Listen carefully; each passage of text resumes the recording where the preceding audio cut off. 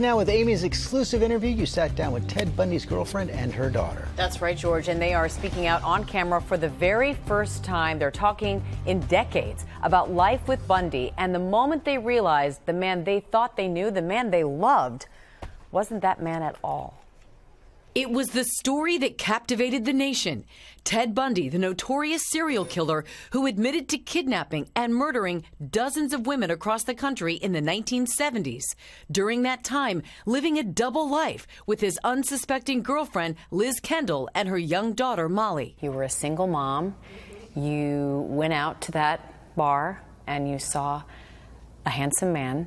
Tell me about when you first met Ted Bundy. Well, I was pretty smitten right from the get-go. I saw him sitting at the table, and I went over and talked to him because I told him he looked lonely. Is it fair to say, at least at first, that Ted Bundy was a gentleman?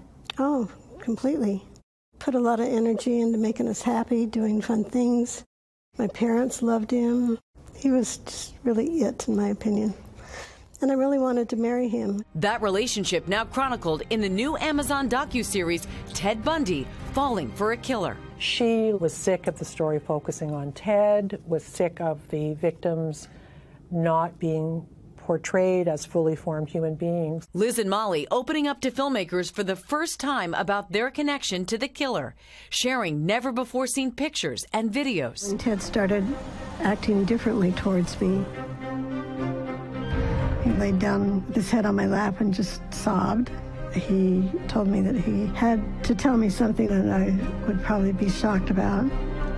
Kendall, who wrote about her suspicions about Bundy in the book The Phantom Prince, discussed the moment coworkers showed her a sketch of a murder suspect they thought resembled her boyfriend. And there was just something about the jawline or something like that that made me think, wow, this is really weird. Did you think he was capable of murder? No. I mean, I still believed he was innocent at that point. But their belief in his innocence would eventually fade. Liz remembers signs of Bundy's dark side. Looking back, obviously hindsight is 20/20. Were there any red flags? We'd been rafting down a very cold river. I was sitting on the edge of the raft and he pushed me in just quite violently. I grabbed a hold of the rope that was dragging behind the raft so that I could get back in, but his eyes were they just got really weird looking, and it was like he couldn't see me anymore. You saw his eyes change. Absolutely. The murder I think that you felt most connected to was Bundy's last murder, an abduction of a 12-year-old, Kimberly Leach, because you were 12. Yeah. I mean, it's hard to find words for how devastating it is, the loss of this girl and the things that he did to her.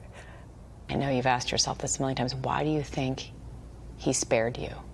Whatever transpired at the beginning of his interaction with my mother put her in a different category, and I think our placement in his life kept us safe. People knew he was involved with us.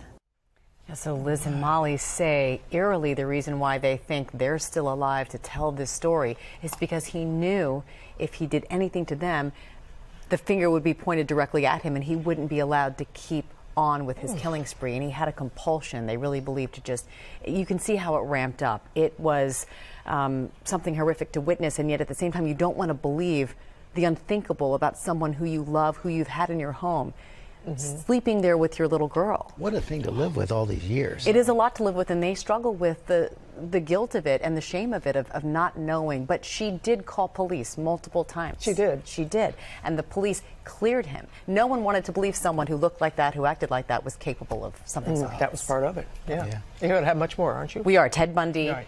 Falling for a Killer, is available on Amazon Prime Video, and we're going to have much more on this story tonight on 2020 and on Nightline. Oh, gosh. Thank you, Amy. Hi, everyone. George Stephanopoulos here. Thanks for checking out the ABC News YouTube channel. If you'd like to get more videos, show highlights, and watch live event coverage, click on the right over here to subscribe to our channel. And don't forget to download the ABC News app for breaking news alerts. Thanks for watching.